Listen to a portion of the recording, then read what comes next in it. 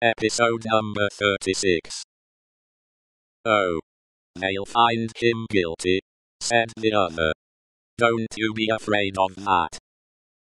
Mr. Cruncher's attention was here diverted to the doorkeeper, whom he saw making his way to Mr. Lorry, with the note in his hand. Mr. Lorry sat at a table, among the gentlemen in wigs, not far from a wigged gentleman, the prisoner's counsel, who had a great bundle of papers before him, and nearly opposite another wigged gentleman with his hands in his pockets, whose whole attention, when Mr. Cruncher looked at him then, or afterwards, seemed to be concentrated on the ceiling of the court. After some gruff coughing, and rubbing of his chin, and signing with his hand, Jerry attracted the notice of Mr. Lorry, who had stood up to look for him, and who quietly nodded, and sat down again. "What's he got to do with the case?" asked the man he had spoken with. "Blest if I know," said Jerry. "What have you got to do with it, then, if a person may inquire?" "Blest if I know that either," said Jerry. The entrance of the judge, and a consequent great stir, and settling down in the court, stopped the dialogue. Presently, the dock became the central point of interest. Two jailers, who had been standing there, went out, and the prisoner was brought in, and put to the bar.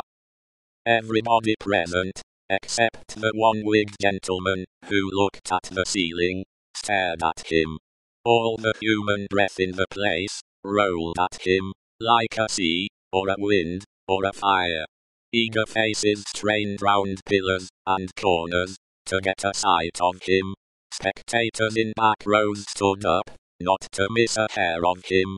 People on the floor of the court laid their hands on the shoulders of the people before them, to help themselves, at anybody's cost, to a view of him. Stood a tiptoe, got upon ledges, stood upon next to nothing, to see every inch of him.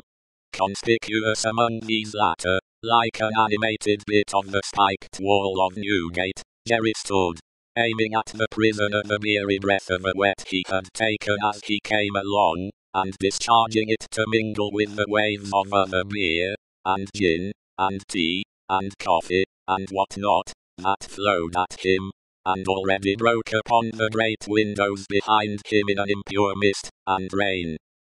The object of all this staring and glaring was a young man of about 25, well-grown and well-looking, with a sunburnt cheek and a dark eye. His condition was that of a young gentleman. He was plainly dressed in black, or very dark grey, and his hair, which was long and dark, was gathered in a ribbon at the back of his neck, more to be out of his way than for ornament. As an emotion of the mind will express itself through any covering of the body, so the paleness which his situation engendered came through the brown upon his cheek, showing the soul to be stronger than the sun.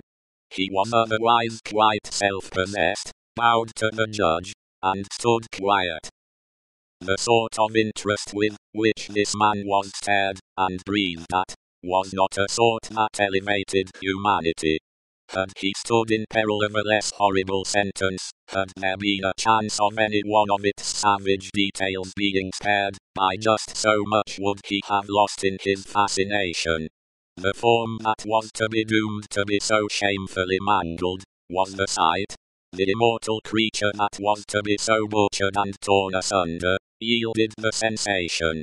Whatever gloss the various spectators put upon the interest, according to their several arts and powers of self-deceit, the interest was, at the root of it, odious.